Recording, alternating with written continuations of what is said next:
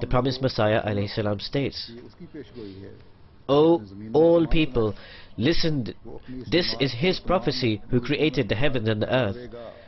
He will spread this Jamaat in every country, and on the basis of argument, he is going to give dominance to them over everyone else. Those days arrive, in fact it is near, when there will only be this one religion in the world, which will be known with respect and honor. Allah the Almighty will bless this dispensation extraordinarily, and everyone who thinks of destroying it will fail.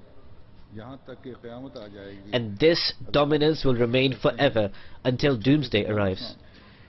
If still you mock me, then what harm is there? Because there is no prophet who was not mocked. Therefore, it was essential that the promised Messiah, peace be upon him, would also be mocked, as Allah the Almighty states, that Ya hasratan ala al-ibad ma ya'tihim min rasulin illa kanu bihi yastahzi'un. That alas for my servants, there comes not a messenger to them, but they mock at him. Thus, this is an indication from God that every prophet is mocked and ridiculed, but that person who descends from the heavens, and with who are also angels, who can mock him? Thus, based on this argument, wise people can comprehend that it is a false assumption that the promised Messiah will descend from the sky. Remember, no one will descend from the sky. All our opponents who are alive today, they will all die, and none of them will witness Jesus, son of Mary, descend from the sky. Then their surviving children will also die, and none among them will witness Jesus, son of Mary, descend from the sky. Then the children of their children will die, and they too will not witness the son of Mary descend from the sky.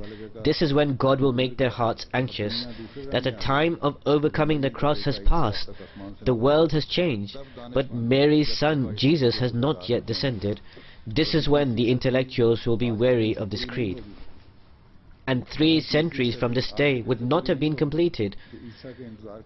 And 3 centuries from this day would not have been completed when those who await Jesus, be it Muslims or Christians, badly disappointed and dismayed, will abandon this false creed, and there will only be one religion in the world and one leader.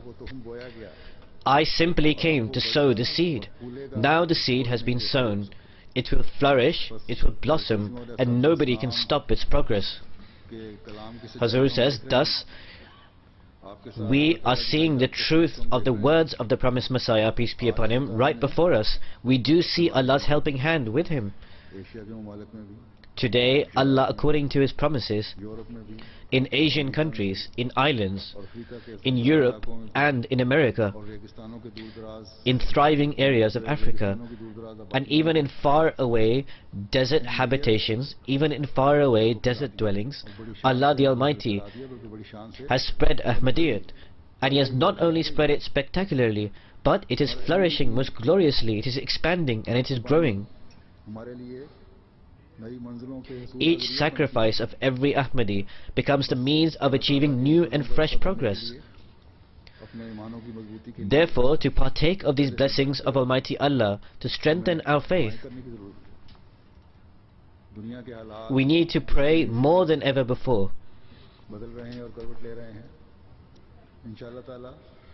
The rapidity at which the state of the affairs in the world are changing, how the condition of the world is taking a turn.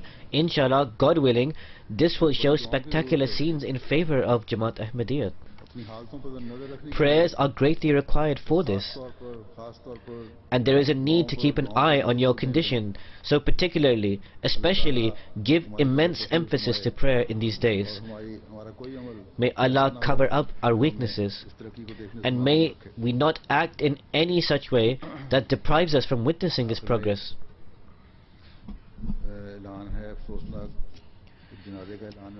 At the end, there is a sad announcement. I will shortly lead the funeral prayers after the Friday prayers.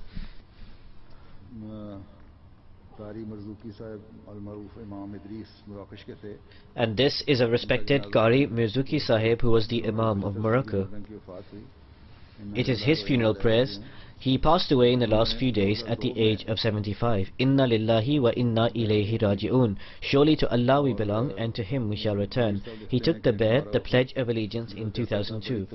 And Amir Sahib writes that our delegation used to go to him, and we would hold many tablighi sittings